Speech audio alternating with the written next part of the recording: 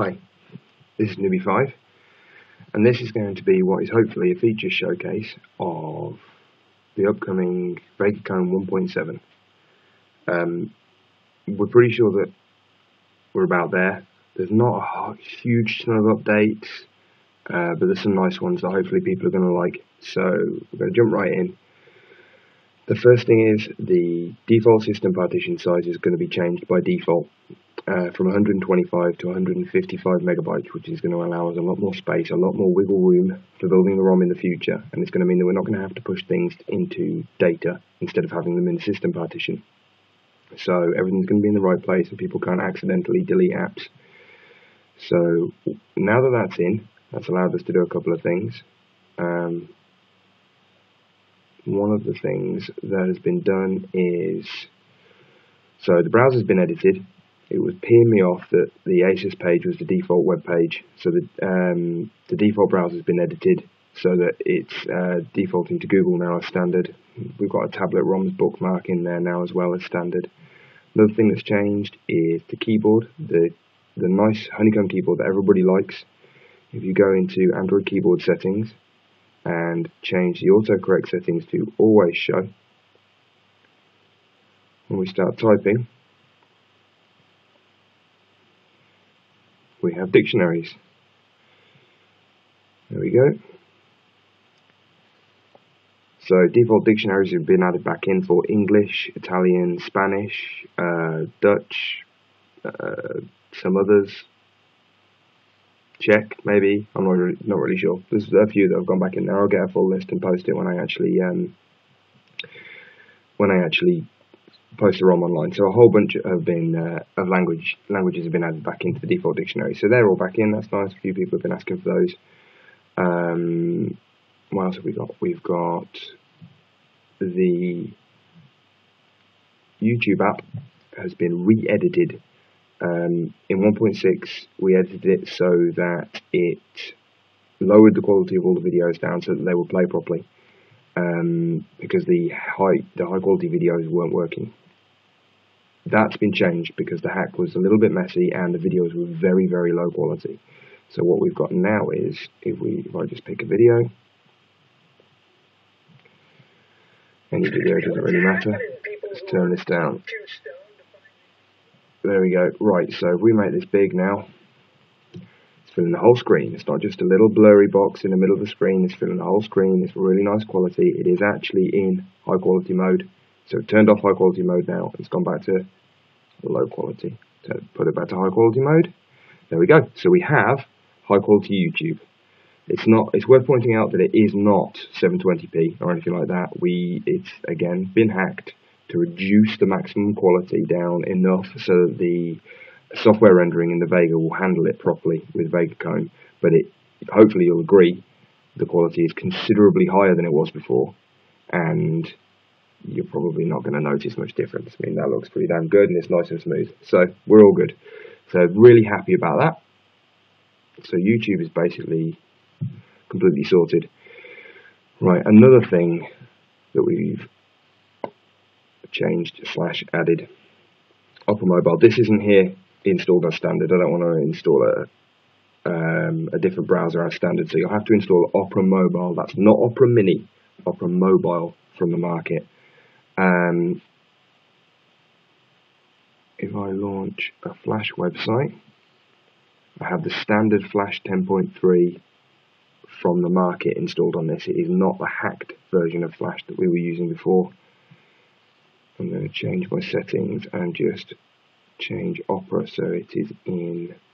So we're going to change Flash so it's always enabled. I'm going to change the user agent to desktop in Flash. And then we're going to remove the mobile part of iPlayer, so we actually load the proper desktop version. Your phone is not supported. Well, it's not a phone. Oi, you stupid. I've got to say, this isn't my favourite browser in the world, but hopefully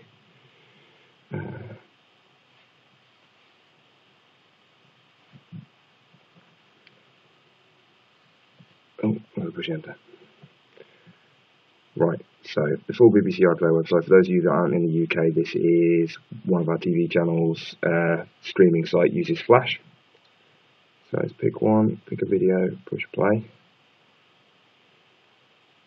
Let's see what happens. I haven't actually tested this in this build, so I hope it's going to work.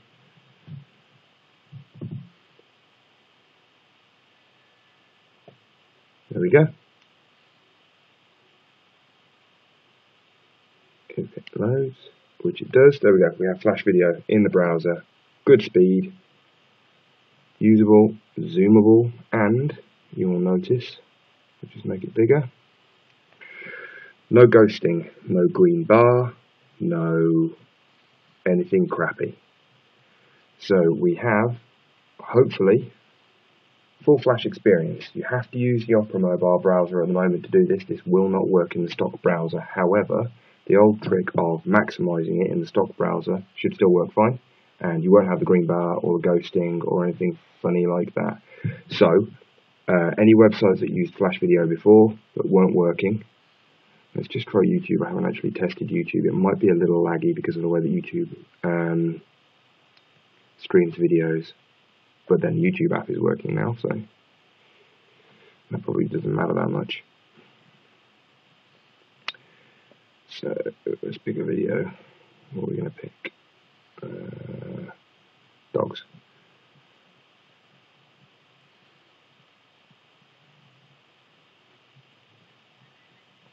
There you go. YouTube video. That fella seems to be doing pretty good. Make it big. There you go. Ooh, I know it was playing already. Play. There we go. There we go. That's a YouTube video actually running in the browser using Flash. Not that you need to, because the YouTube app is all shiny and sexificated now, but there we go. Let's kill that. So, Opera Mobile. Actually not a bad browser when you get used to it. Working great with Flash, with no ghosting, with no green bar, with no weirdness. We're rocking on that, so really happy about that as well. So that's another nice thing we've got in there. So YouTube and Flash, we've got another bit. Another thing that's been added back in. This wallpaper you're looking at now, multicolored kind of epilepsy arrangement going on, is the default wallpaper because I like it and I like making people bath. If you go to wallpapers here now, I have added back in a nice selection, mixed selection of different wallpapers from different places. So we've got a couple of nice wallpapers that have been picked up from the web, various websites. We've got a couple of wallpapers that have been picked up from the Acer Iconia, a couple from the Asus Transformer, one from the Motorola Zoom. We've got a nice little Droid versus Apple wallpaper here. All high resolution, all formatted properly for Vega. For the Vega screen size using honeycomb. So all of them, if we adjust the screen, fit properly. So people that were worried or upset or missing the default wallpapers or complaining that it crashed, because it was crashing before because they'd all been kind of hackily removed, they're all back in now. Well, a custom set are all back in now, and hopefully you're going to like them all. Obviously you can pick your own wallpapers still, but I'm liking the selection we've got in here now. So there we go. Now there's loads of other stuff that I've done as well, probably that I've completely forgotten. Oh, the 3G fix by Rebel One is in now.